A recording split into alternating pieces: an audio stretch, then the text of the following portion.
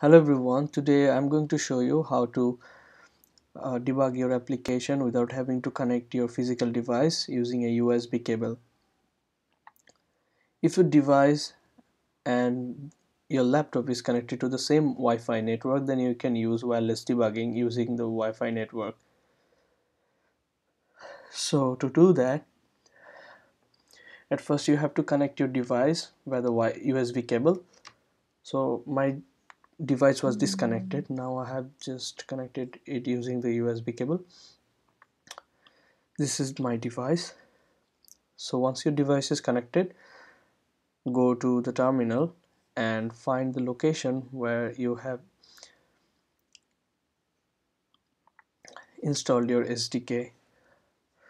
In my case, this is the location where I have installed my Android SDK. I'm just going to copy the path to the clipboard and then go there. There's a lot of stuff written already in my terminal. I'm just going to get rid of it. Okay, so pardon.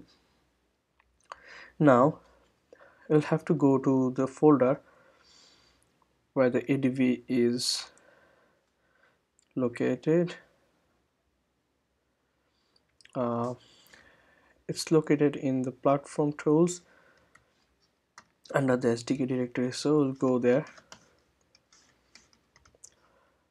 So now we're in the platform tools directory. To see the ADV is there, I'll just run this command. As you can see, the ADV is there. Just clear the screen. Okay,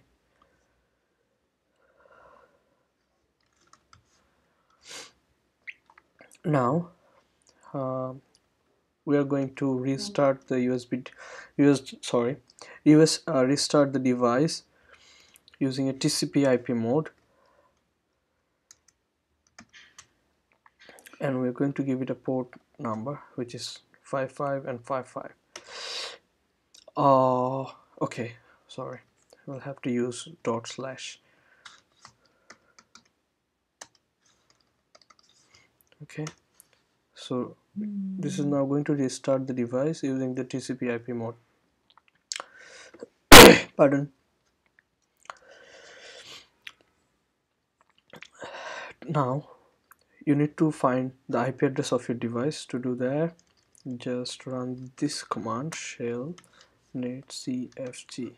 Okay, so you will be looking for something like this. Okay,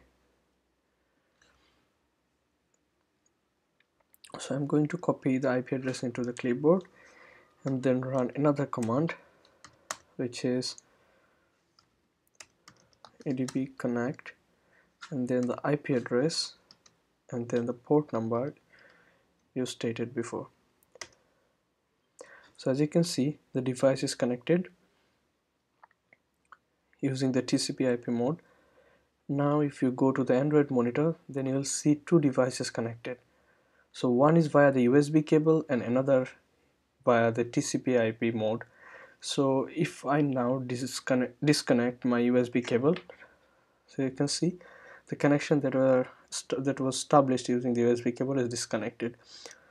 Now you can use the TCP/IP connection to debug your applications. As you can see, the log messages are coming through the Wi-Fi network.